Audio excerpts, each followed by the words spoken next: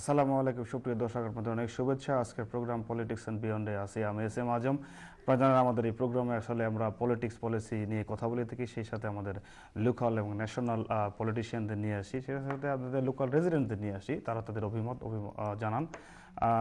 আর আগামী ইলেকশনে আমরা এবার দুইজন গেস্টকে এনেছি। আপনারা জানেন ইলেকশন আসতেছে, সেটাকে লক্ষ্য করেই দুজন গেস্ট নিয়ে আসতেছি। তারা আসলে both of them are sitting councillor.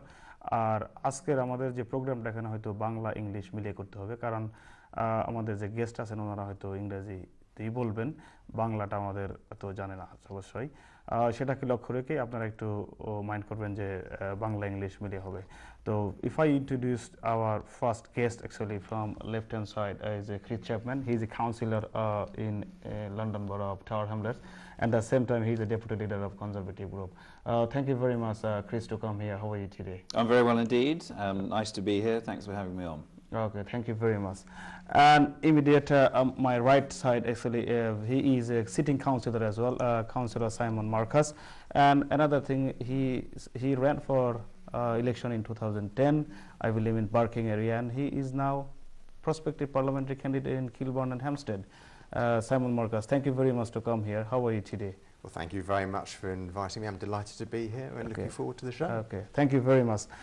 সুপ্রিয় দর্শক, আপনারা জানেন হয়তো আমাদের প্রোগ্রাম আমরা প্রতি সপ্তাহে একটা কুইজ দ্বারা করে রাখি। সেই গত সপ্তাহে যে কুইজ ছিল, সেই কুইজের ফলাফলটা ঘোষণা করবেন এখন। If I request Chris, as you know, we actually in every week we do a quiz, and if you can declare the winner name of the last week quiz, that will be very much appreciated. We're going to draw from it's a lucky person. tin. Okay, yeah. right. There we are. Good wiggle around. Okay. You just want me to read out the winner. The winner's from Aldgate, and I've got Sumia is the winner. Thank you very much, Sumaya. Thank you very much for your contribution. You have given your opinion. আর আপনার যে অভিমত দিয়েছেন, email করেছেন, সেটা আমাদেরকে অনুপ্রাণিত করবে আমাদের প্রোগ্রামের, আর আপনার পুরস্কার যথাসময়ে পৌঁছে যাবে। গত সপ্তাহে যে কুইজটা ছিল আসলে সেটা হলো under which PM Bangladesh was independent. তখন ছিল আসলে টেড হিথ ছিলেন আসলে তখন British prime minister. R this week we will have the same quiz actually. I put a quiz actually deliberately. The quiz will be, who is the president of Afghanistan right now? As you know, just yesterday actually British, after 13 years of fighting and agony, we just came from Afghanistan, and I think you will enjoy today's topics as well. We will bring it here. There is three answers: Hamid Karzai, Abdullah and Ashraf Ghani. আপনারা আপনাদের উত্তর পাঠাতে পারবেন। There is an email address, pnb@channeleurope.tv. Now, if I request actually Chris, obviously our quiz is done, and we'll get update from the viewers. This is a political opinion actually, this segment. What is any news or any political event, incident that bring your attention last weeks or last 2 weeks? If you can share with our viewers, please. Well, I think clearly following on from your quiz, we can't miss our exit from Afghanistan after over a decade's deployment in that country, and I think quite clearly there's been a lot of discussion on how successful the deployment was. My view is that it has been very successful. If you actually look at the infrastructure in the country now since we've moved out, you've got new road infrastructure, you've got new schools, you've got thousands of children attending those schools. You have the Taliban, whilst still being present in the country, and nobody's going to suggest that it was a victory that has led to their total removal. They are a shadow of their former selves. And if you look at why did we enter into this conflict after 9/11? What were our objectives? I feel that on many of the levels, if you look at infrastructure, democracy, supporting the formation of a democratic state, which has just had recent elections, quite clearly there have been successes there. I think my view, and I think it's a view that quite a few people have perhaps expressed, is that not always was the mission completely clear, and not always was our objective. But one thing I really need to mention, as you said, it's democracy actually. Is it a very expensive democracy where we had to sacrifice 400 53 British soldiers, men and women, and at the same time we had to spend 40 billion pounds during this time. Yeah. And obviously the country was facing is all of the economic turmoil. It's not only this country, all over the world. So in these circumstances, actually, how much it is productive or how much successful you think? And at the same time, as you know, ex-defense secretary, even John Reid, he said when he gone to war, actually, he was telling himself there's going to be only 1 billion cost for 3 years, but unfortunately that's last 13 years. And as even also you mentioned, it's a local infrastructure, education, health situation. I don't think it's meeting any standard. So, well, I think there's a number of points there. I think absolutely that the human cost is something that we all acknowledge. We've had servicemen and women putting their lives on the line in Afghanistan now for over a decade. It's saddening to lose one member of our armed forces, let alone over 400, but I think they were very aware of the reason that they were there, and I think the British public were very aware of the reason that they were there as well. And you're saying that perhaps some of the infrastructure that I mentioned a moment ago isn't quite up to the standard we would hope. Sure, we do need to do more, and we will continue post-deployment to support, and we have left some personnel on the ground to do just that, to help train the Afghan army up to secure these areas so that the infrastructure and so that the education, healthcare can continue to be delivered. That's quite fine, but remember, this country actually, they need to change by themselves. No, say 13 years, hundreds of thousands of soldiers was from NATO and all of this country. They couldn't bring change, and end is huge corruption. Election, I think this is the only country in the planet so far I know, they got the CEO of the country. I learned my whole life CEO could be the company, but as I can see that CEO is the country, and at the same time president, and this president is a puppet president actually. It is an odd governing structure, but I think that it was reached in the interests of bringing together two quite differing parties in terms of how they should move forwards in terms of government, and some compromises had to be made. And I think that they both actually realised that in the national interest, it's much better if they try and work collaboratively than if they continue to try and... I'll come back to you. This is the success and failure of this Afghan deployment. And if I go to Simon, thank you very much all the way from Kilburn, and you came here, we're really delighted. If you can share any political opinion or just event, incident, or anything that our viewers can enjoy. Well, an event that your viewers may have been aware of in the last week is the argument over the 1.6 billion extra that this country has been charged by the EU. And now my view on this is actually that the Prime Minister is showing strong leadership on a number of levels. Firstly, you can't turn around to someone and say, well, actually, your bill has increased, pay up. There needs to be procedure, there needs to be warning a lot further down the line, not just a week or, it's or less even than less. a week actually before. But actually, I object to it, and I think the Prime Minister is showing leadership on another level, and that is we are now leading Europe in the recovery. In fact, much of Europe is still in recession. It could be a good sign because of that. That's the reason I think they are charging extra. Absolutely, that's what they claim. But when you're actually penalising a country for making tough decisions, having the right policies.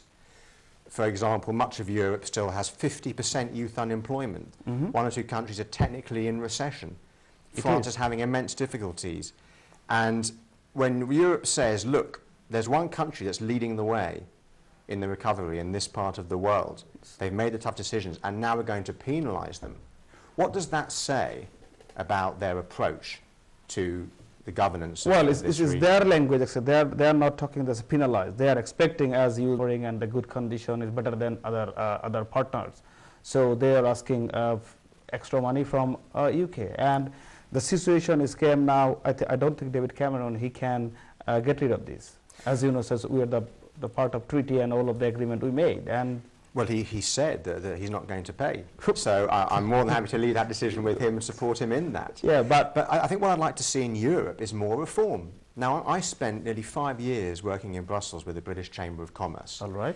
And what I heard from many of the European commissioners and director generals, the people that run Europe, people that make the decisions, they talked about changing, about liberalising their economy, better working and employment regulation, perhaps reforming the European social model. If you can't, you can't spend what you haven't got. And we see many European countries spend billions and billions on welfare systems that often don't work, making it very hard for entrepreneurs and small businesses to actually start and improve and expand and make money. So what we have in Europe is an economy that is no longer growing. What I believe is that we should help Europe reform. So Europe can start growing, start increasing their levels of employment, become a more dynamic, growing part of the world. I think your explanation I can see is a business point of view, but if you see the political point of view, as even in a local, if you see in a British politics here, so far we learned from Prime Minister his extreme opponent of, I mean, his voice against this penalizing, as you mentioned, but we did not listen much about from other parties actually, how they will react or how they will support this. So do you have any opinion with other parties? And in terms of the opposing parties in this country? Yeah. Well, I think it may put them in a difficult position because the Prime Minister is firstly doing what's right for the country. In my view, as I've said, he's doing what's right for the EU. The EU needs to reform from within. And he's actually responding to public opinion. But so I think the other parties are in a difficult position. So my view is they should support him in that. Now, I haven't heard any statements, as you've said. Yes, so we wait. But I think they'll be very cautious when the Prime Minister is doing the right thing in the right way. I think it's a very dangerous move to come out and criticise him. So, Simon, we got a live call actually, if you allow me to. Yes. Assalamu alaikum, caller. Assalamu alaikum, Azam bhai. Bala aছেন? ভালো আছি। কে বলছেন ভাই? আমি জয়নাল বলছি ভাই। আচ্ছা। আমি থাকি আসলে কিলবন হ্যামস্টেড কনস্টিটিউয়েন্সি। ওকে। আমার কনস্টিটিউয়েন্ট আসলে। আমার ইংলিশটা তো জানা নাই, কিন্তু আপনি যদি পারেন ট্রান্সলেট করবেন। দ্যাটস ফাইন, আপনি ইংলিশ বাংলায় বলেন, আমি সাইমনকে জিজ্ঞাসা করব। না, আপনারা শোটা আমি দেখেছি, আমি খুব খুশি হয়েছি আপনারা শো দেখিয়া। আর যে সাইমন যে শোয়ে আসছে, আমি খুব খুশি হয়েছি। আসলে আমি কোনোদিন কনজারভেটিভ পার্টি বা আমি কোনোদিন ভোট করি নাই, আমি আসলে লেবার সাপোর্টার, বুঝছেন? ওকে। কিন্তু আমি আসলে খুব স্যাড ফিল করি যে বর্তমানে যে লেবারের যে ক্যান্ডিডেট যে খাড়া হয়েছে আমরা কনস্টিটিউয়েন্সির মধ্যে, আসলে তারা পলিসি ইউজ করি, আসলে তারা মাইশরে জো করেন না। আসলে হোয়াট দে আর ডুইং, তারা করে রাখি যে এখন বাংলাদেশের প্রাইম মিনিস্টারের যে পাত্নী হিসাবে ও ইনফ্লুয়েন্সে তারা মাইশরে ভোটটা উইন করার লাগে। আমি আসলে লেবার সাপোর্টার, কিন্তু আমি জিনিস থেকে আমি খুব স্যাড ফিল করি। এর কারণে আমি যে সাইমন যে খালো হয়েছে, আমি এটা তার যে খামখাজ যে দেখলাম যে কনস্টিটিউয়েন্সির মধ্যে কতক্ষণ কষ্ট করে যে ভোটের লাগি, ওটা দেখে আমি খুব ইনকারেজ হই। এই হিসাবে আমি আমার অফিসটা হইতাম যে লেবার সাপোর্টটাকে আমি কনজারভেটিভ হিসাবে আমি এটা ভোট। আচ্ছা, থ্যাংক ইউ জয়নাল ভাই, কারণ thank you very much for your opinion. Obviously it's a democratic right to express your opinion. Obviously এখানে আমাদের tulip Siddiqui, she is not here, so I cannot comment on her background and whatever happened. Definitely I will pass your message to Simon. Thank you very much, and definitely you will come back to us maybe in future. Simon, that is it's a good thing as from your area actually, one of the voter actually, he is Labour supporter. And maybe he's going to support you actually for some reason. He was telling about other candidates. So obviously I cannot talk on behalf of them, and she's not here. So obviously yeah, that's fine. Yeah, and thank you, Vaizan. And if you want to get contact, Simon said maybe you will be able to speak to him. Yes, Simon. As you were telling actually. The European issues, that is obviously is a political thing, but lots of critics are telling actually David Cameron is thinking other way, because there is a by-election on the way actually next month, and you just want to save your skin from this people opinion, and that time is actually 1st of December, and the election I think is 20th of November. 20th of November. So it is a sort of playing game, and after November he will say, oh yes, I can't do anything, it is a EU policy and no one can change it, and it says we are bound to follow the treaty, and it just he's playing with people's opinion. How do you respond there? Well, actually this event has been used by our opponents against us. So people say, well, it's very convenient for us with the by-election coming up. Have to take note that the Prime Minister has actually been criticised, certainly by UKIP and Nigel Farage, that we're in this European club, there's nothing the Prime Minister can do about it, and we'll eventually have to pay. So it has been turned against us for this by-election. But again, it comes down to the reality that the Prime Minister has stood up, he's leading, and I have every faith that he'll make the decision. Yeah, that's fine. What I'm trying to make you understand is people are thinking this is just political statement. He cannot do anything. What do you think, end of the day, I mean, 1st of December? Will you pay your penalty every, I think so far, if I'm not wrong, I think it's £2 million per day so far, I believe. And well, that is a decision for the Prime Minister, but I will say that if we look at various different European countries, they opt out of lots of legislation. The Schengen Agreement, Belgium, Germany, they all had their adjustments sooner than we did, some later. So again, but what we see is European countries opt out of certain agreements at certain times. So, for example, some countries have actually not obeyed the European Court of Human Rights rulings. Well, and what were the punishments? You know, the Commission wrote them a letter. Some countries which have not observed EU law, in fact, they've not been punished. The matter has sort of subsided, and life has gone on. So I actually think the Prime Minister has made this statement. You know, he's showing strong leadership, and I think what we'll find is he follows up. But there is a strong view from Germany and France, as you know, they are the leader of the European Union. Actually, they are playing all of the game, as everybody knows. And they said it's not like when Prime Minister earlier he was talking about this referendum and all of this thing, and it's not like just pick up something, cherry pick which one you like. It's not. It doesn't work like this.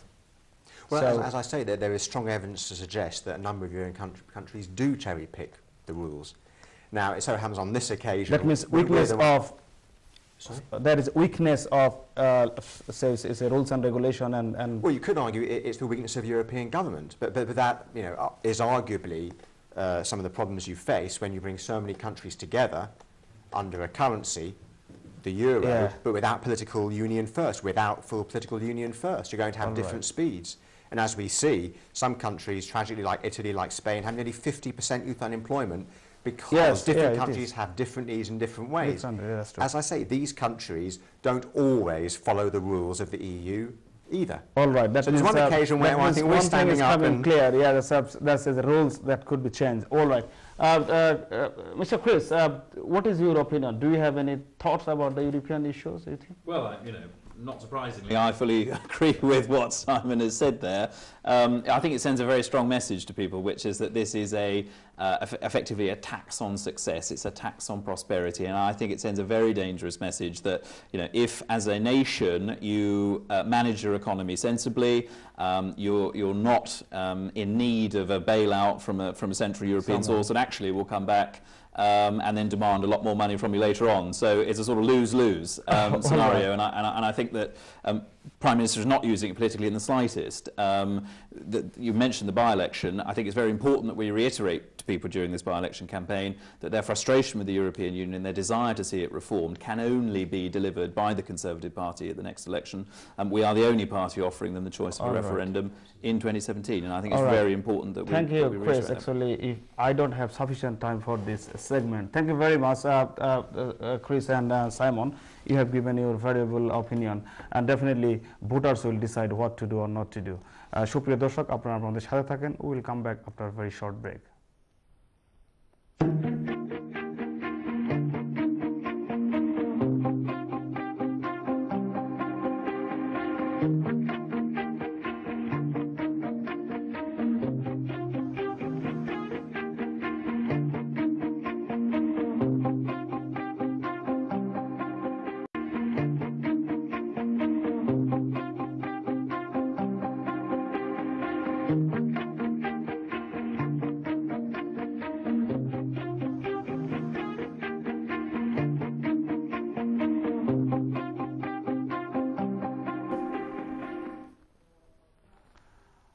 আসসালামু আলাইকুম সুপ্রিয় দর্শক, আপনাদের অনেক ধন্যবাদ আমাদের সাথে থাকার জন্য। আর এই প্রোগ্রামে আমাদের যে সেগমেন্ট, এই সেগমেন্টে আসলে party promises and policies for 2015 general election. আপনারা জানেন ইলেকশন আসলে এসে যাচ্ছে শীঘ্রই, সকল পলিটিশিয়ান আপনাদের কাছে আসবে তাদের ভোটের জন্য। তো আপনাদের রাইট টাইম এখন চিন্তা ভাবনা করে ভোট দেওয়া।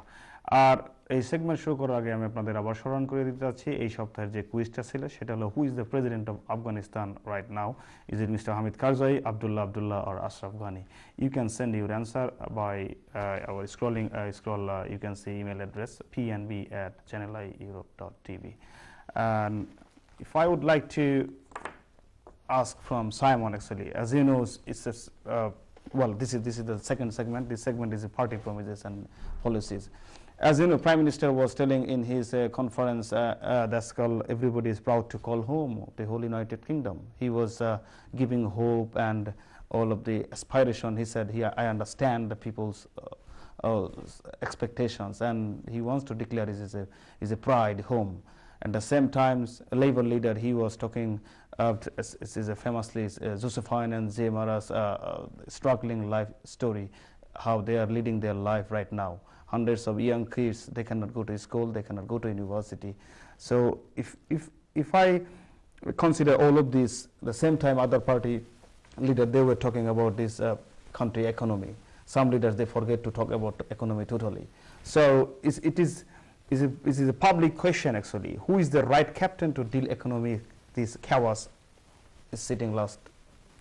Well, that's a very simple answer to that question, and the British public answer it again more clearly in the opinion polls, and that's David Cameron. He's the most popular leader.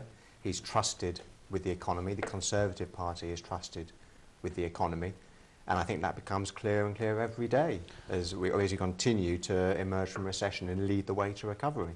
I'm sure you will defend your party leader and as your candidate, but there is lots of people on the street. As I said, Mr. Miliband, he was talking about Josephine and Ziamara's life story. People are struggling with their daily life. Living standard is gone high, really high. People are earning very less amount of money, 0 hours contract. Then university tuition fees goes high. Like lots of middle class family, they cannot send their kids to the university. Absolutely, yeah. So how do you defend this? First of all, before quitting, sorry Simon, I know it's there is a call actually right now. It's from caller, and then you can give answer, please. Assalamu alaikum, caller. Assalamu alaikum. My name is Sharif. I'm from Kilburn. I want to ask a question to Simon. Hi, Simon. Hi. Hi. My name is Sharif. I'm from Kilburn. I know you, but you don't know me. So my question is let me make it clear first that I'm a Labour.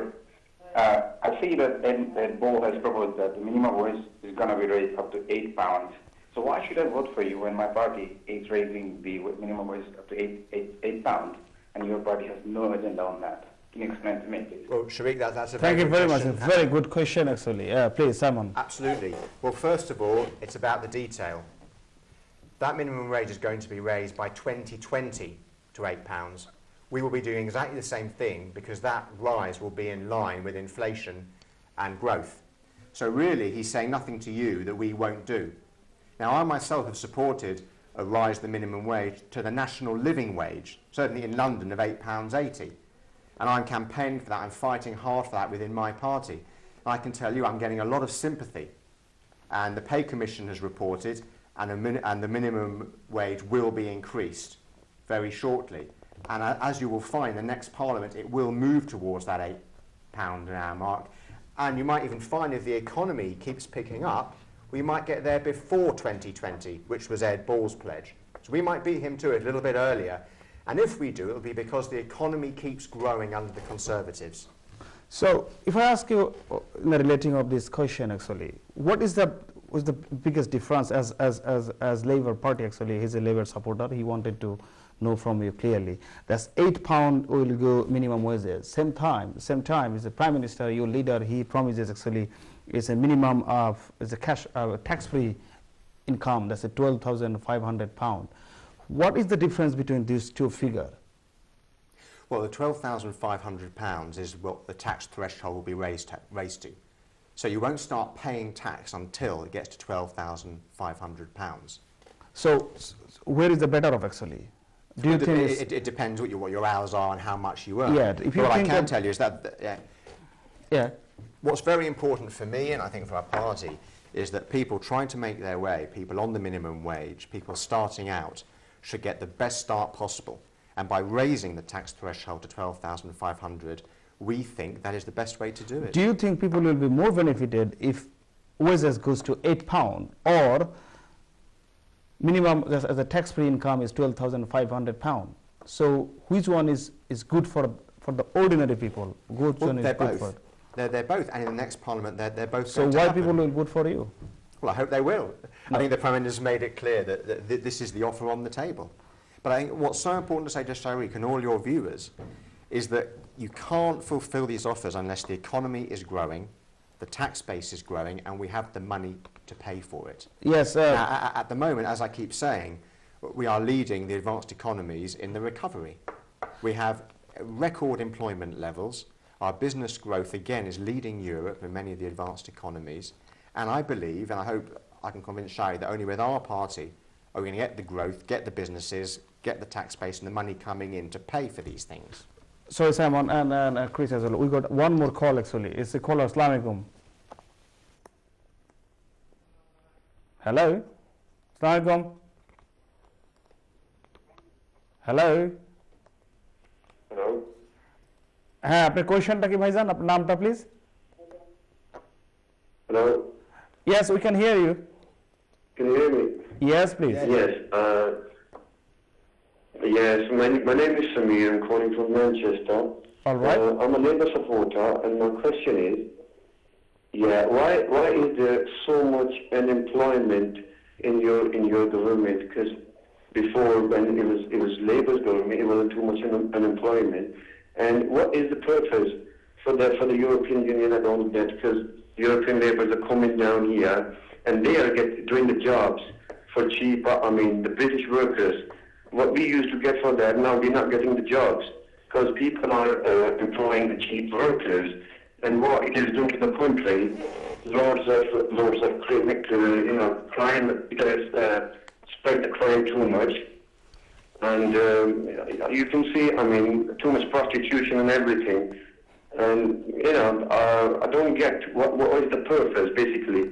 I mean, they are taking advantage. They are coming from there to here. They are taking our money back to their countries, and our economy is going down. All right. So that's the main problem is you were talking about EU immigration, or so far I can understand your point actually. There's a lot of EU migrant coming to this country and taking our jobs. That's the question, isn't it? Yeah, that's the question. It has, I would say, it has caused too much unemployment as well. Okay, that's fine. Thank you very much. If I ask, thanks a lot for your question. Obviously, I will ask the panel; they will give answer. Chris, if I ask you this, obviously, Yolanda, there's a caller. He was talking about this EU people are coming and they're seizing their job, and a huge number of unemployment situation right now.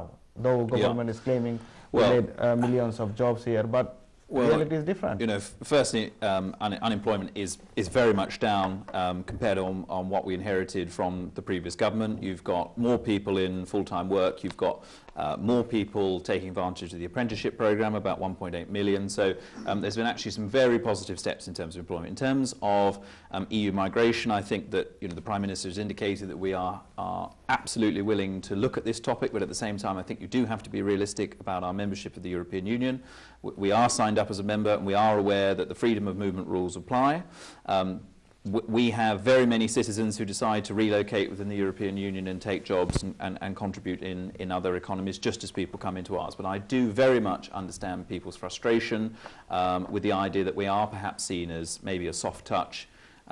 There's been a lot of publicity around issues such as benefit tourism, people coming who don't necessarily wish to contribute to the economy but are here to try and maximise the use of the welfare state. But I think the vast majority of people, certainly in my ward, are here to work, are here to raise families, are here to contribute to society. So I don't think it's necessarily fair to generalise.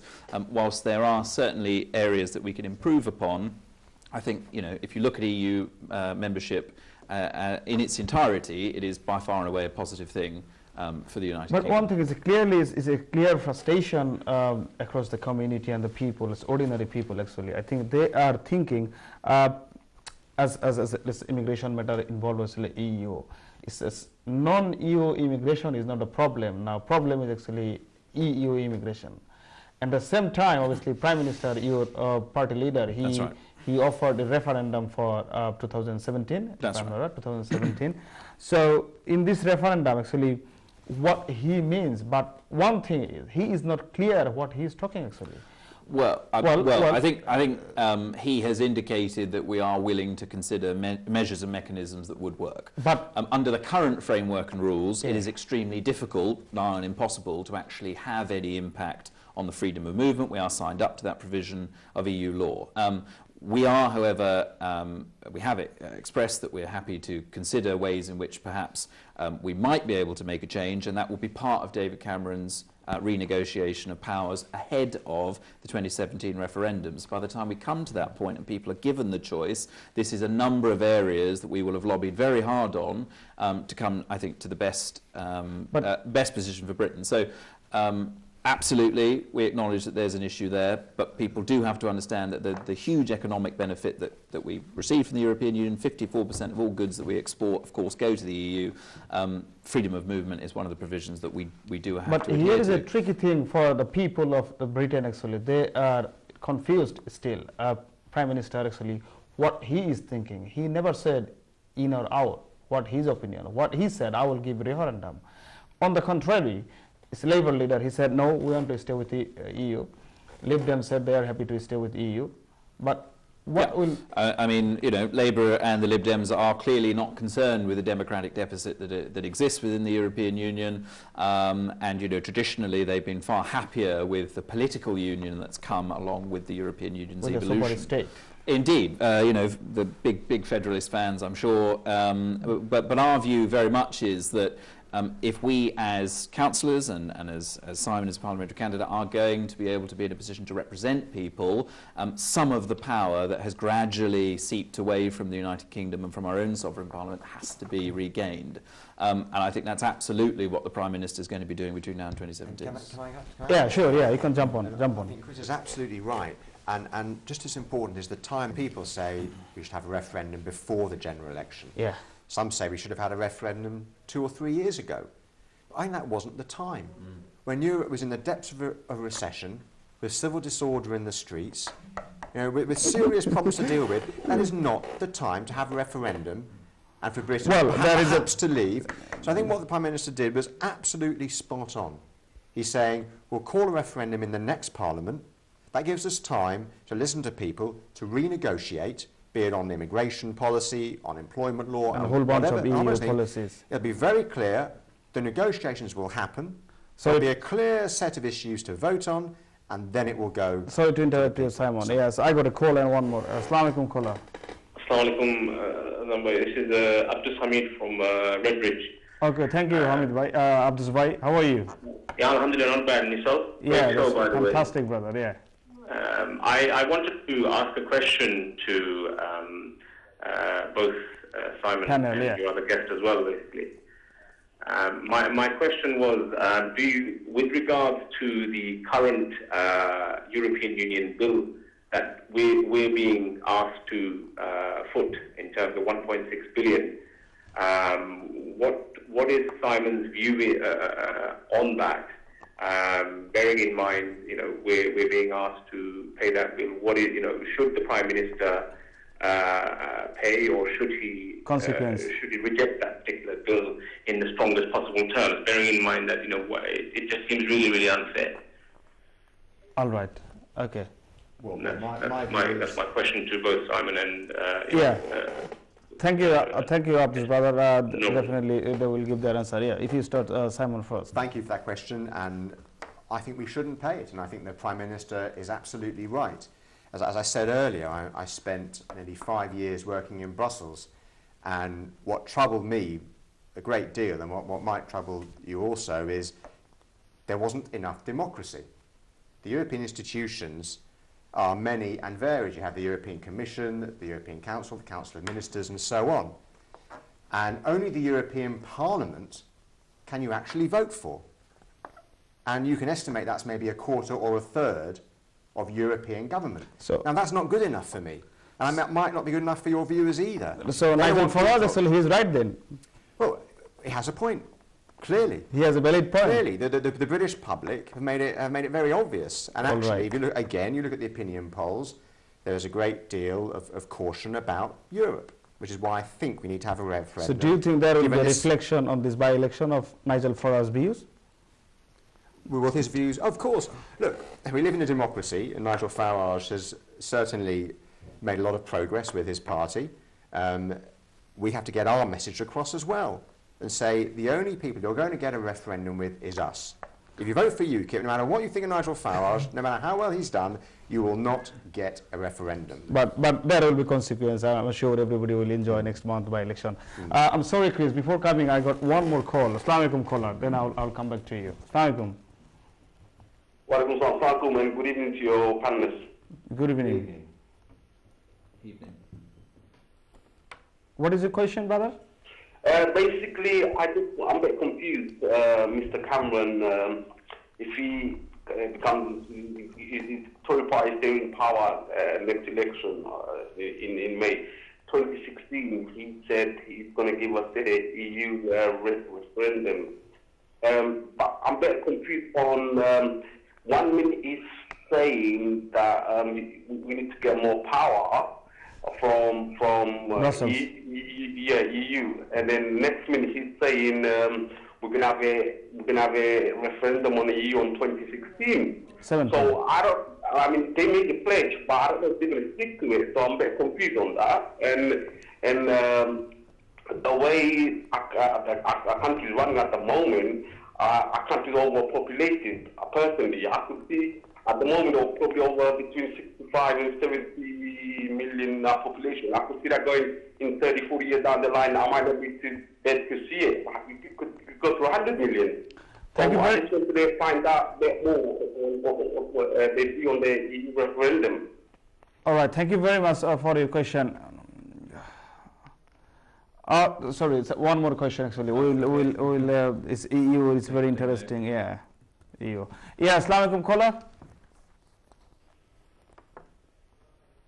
Hello, Assalamu alaikum.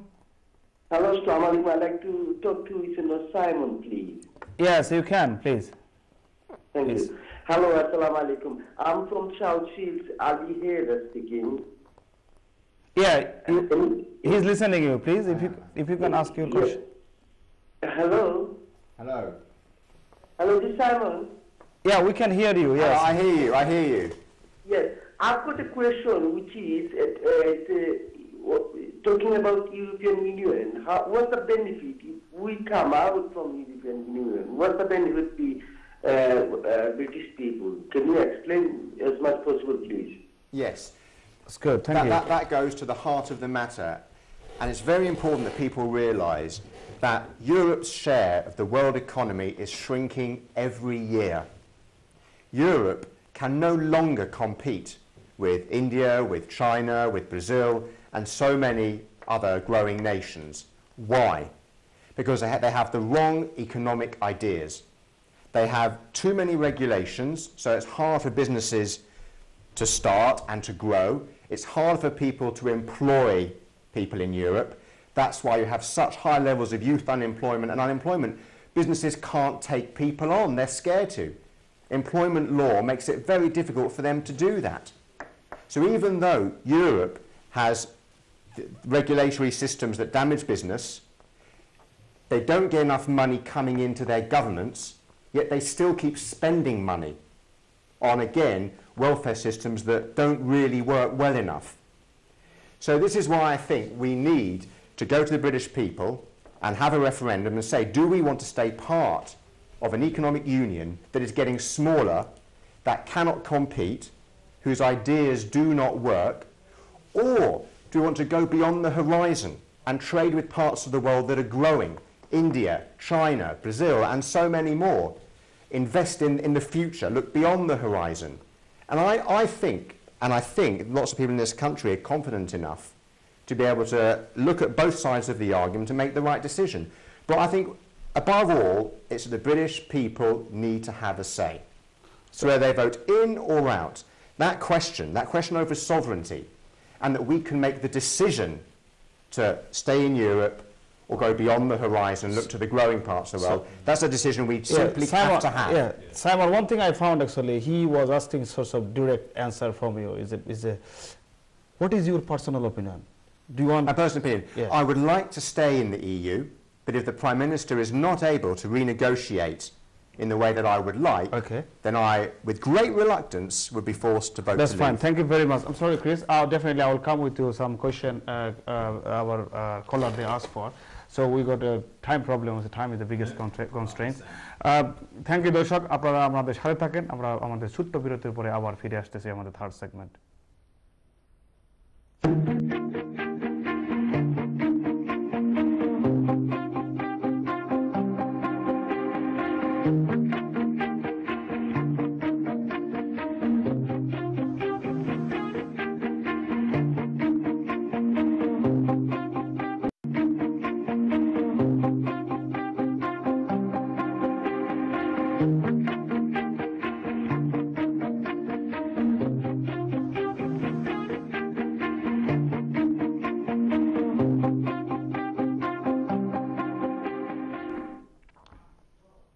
আসসালামু আলাইকুম সুপ্রিয় দর্শক আপনাদের অনেক ধন্যবাদ আমরা আমাদের বিরতির পরে এখানে এসে গেছি থার্ড সেগমেন্টে আর সেগমেন্ট আগে শুরু করার আগে আবার একটু স্মরণ করে দিতে যাচ্ছি এই সপ্তাহের যে কুইজ সেটা who is the president of Afghanistan right now is Mr. Hamid Karzai, Abdullah or Ashraf Ghani.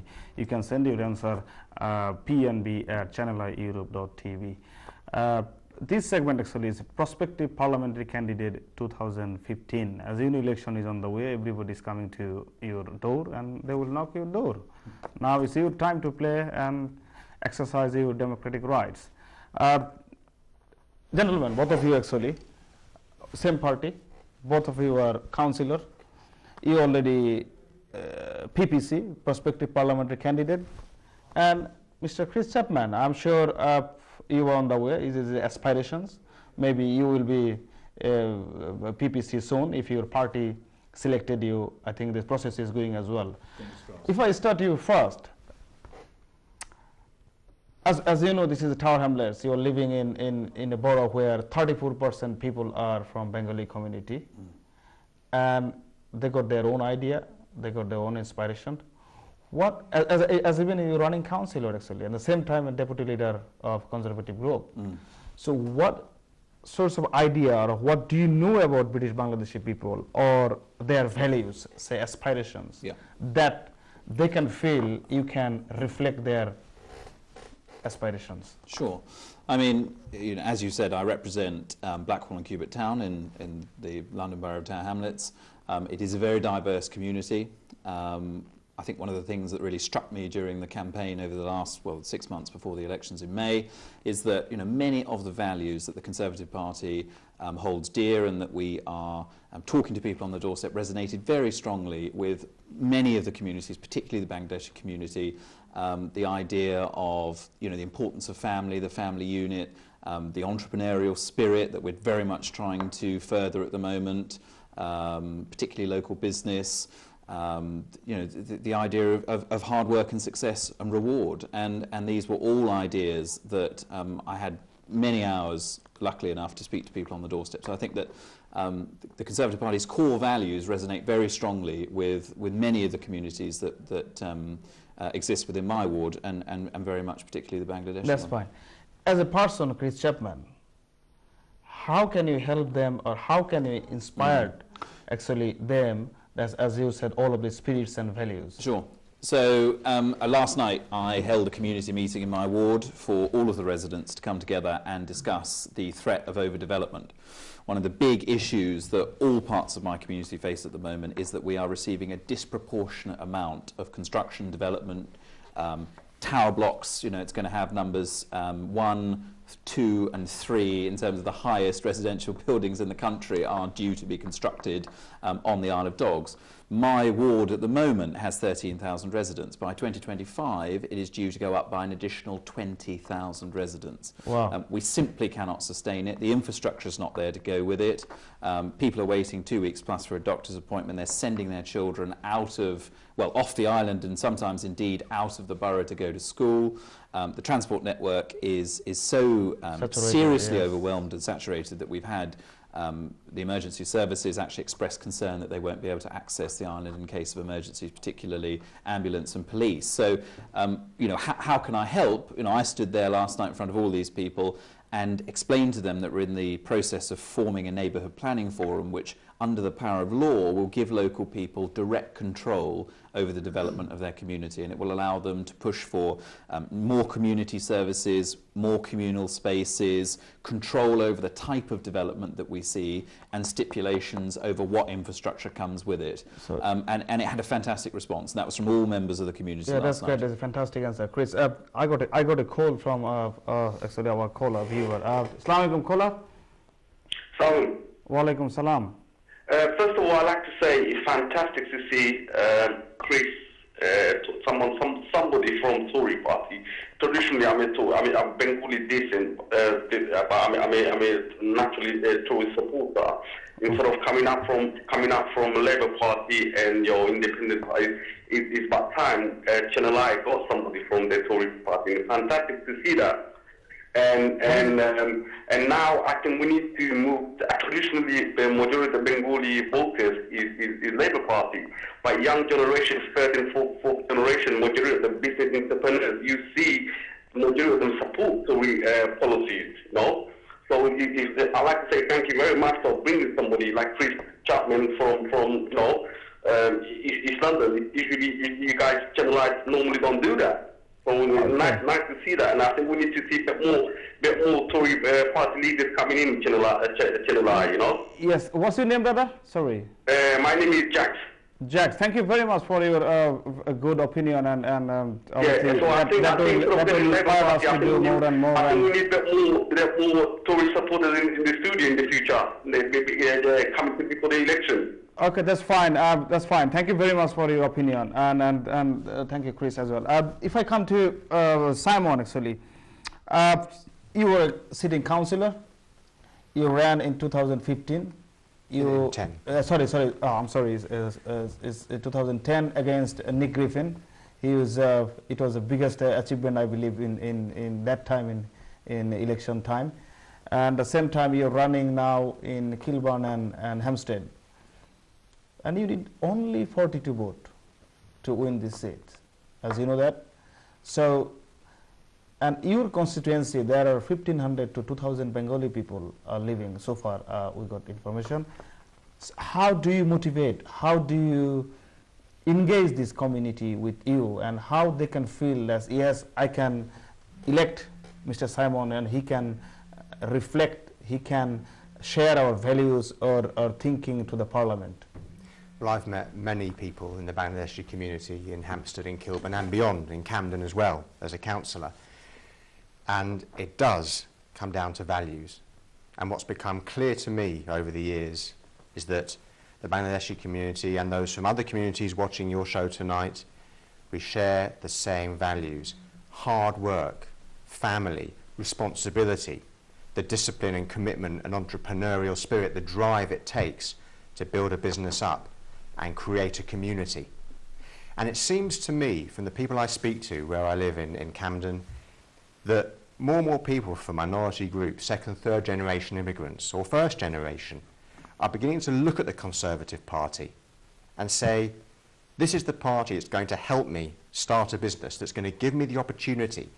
This is the party that's reforming the education system, and the Bangladeshi community value education massively.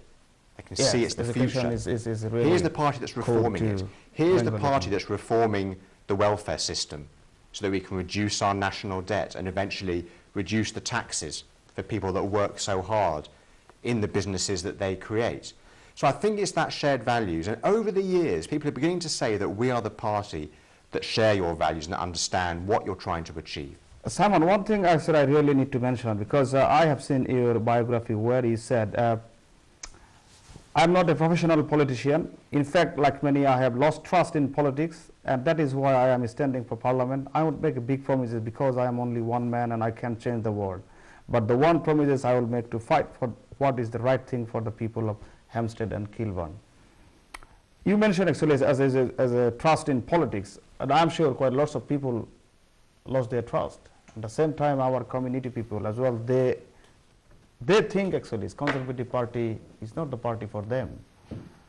So I can say something as a whole political arena in British system. You lost your faith, your personal faith, as you said.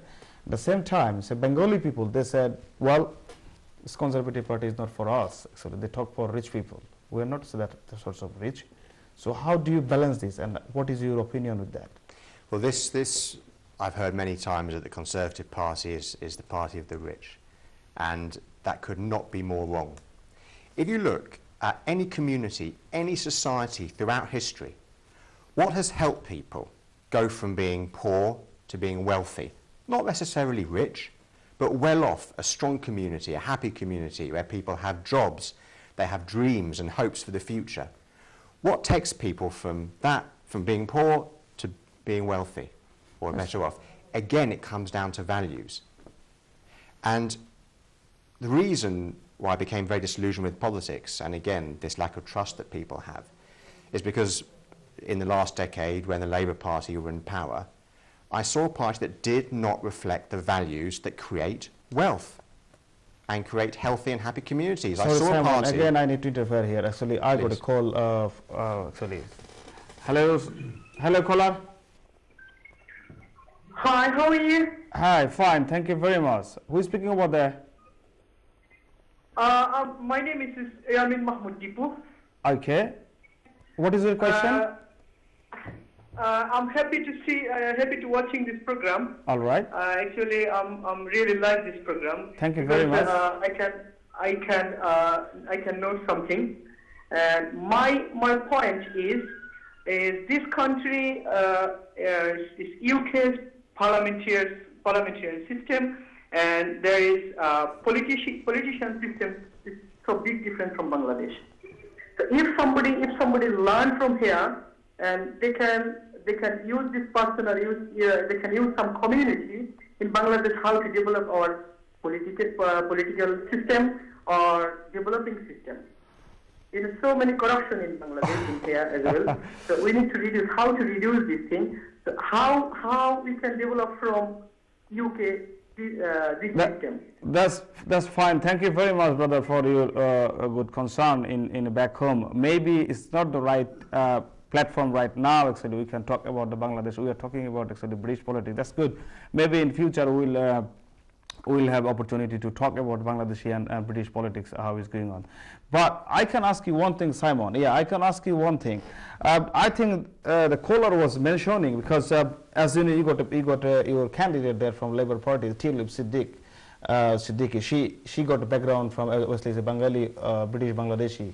So, and at the same time, another is called a gentleman is Majid Nawaz. He's from Lib Dem as well.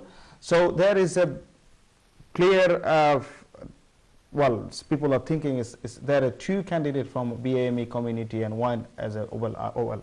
Personally, I don't want to mention like this white and BAME, but obviously it's your white background. So people are thinking actually politics is as you mentioned, even British politics as well. You lost your faith. The people are thinking, well, the couple of candidates from BAME community and you, how will you differ your candidacy actually? How will you make your area cleaner, safer, and good politics? Well, first of all, in terms of my opponents, we are a very diverse community, and I think it's a very healthy and a very good thing that we have candidates representing everybody. Now, in terms of improving the area where I live, again, it comes down to our party policies. People need jobs, they need more homes, they need to be safe, crime is going down. My area, particular Hampstead Kilburn, has seen employment increase to almost record levels recently, because again the economy is now growing again. So my job as a candidate, and if I have the honour to become the MP, is to work very hard locally, listen to people, and make sure the policies of government will help people where I live locally in Hampstead Kilburn. And as a councillor, I'm already doing that. So, for example, Chris talked about high-rise development. It's a big problem where I live in Hampstead Kilburn as well. It's a conservation area, an area people come to visit from all over the world. Hampstead Heath, it's very beautiful, and we don't want it ruined. Yeah, maybe so I will come back to you with this. Is your local issues, as you said, if you become MP, what are you going to do? If I ask Chris, there are lots of people in the community actually, as they ask lots of questions actually as a sitting councillor, and at the same time you are a deputy leader of conservative groups. What is your main job? Because what's happened, especially in Bengali community, I have seen so many people, they say, there are lots of councillors actually, they think this is their main job, as to become a councillor. And they're not working for the people of actually community, people of their own constituency. So what do you do in your daily job in a council? Yeah. So as the deputy leader of the Conservative group, I support Councillor Peter Golds, who's our leader, and I'm sure many of your viewers have heard of him or have seen him on the television. And our job really is to hold Mayor Lutfur Rahman, his cabinet and the Labour Party to account. And we do that through a variety of means.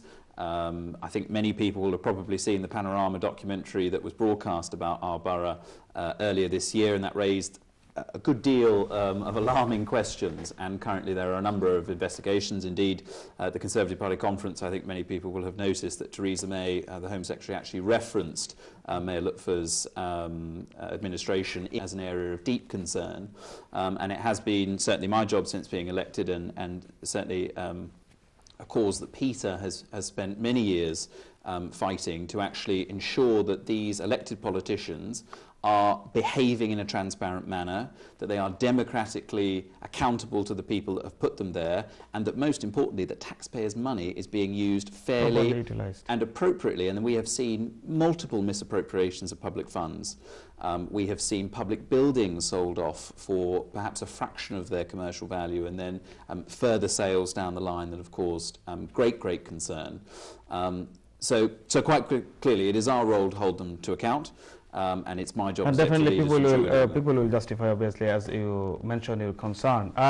So if I ask you one more thing, actually, as your councillor, sitting councillor now, and if I am not wrong, I think you're hoping to stand MP in Poplar and Limehouse if your party select you.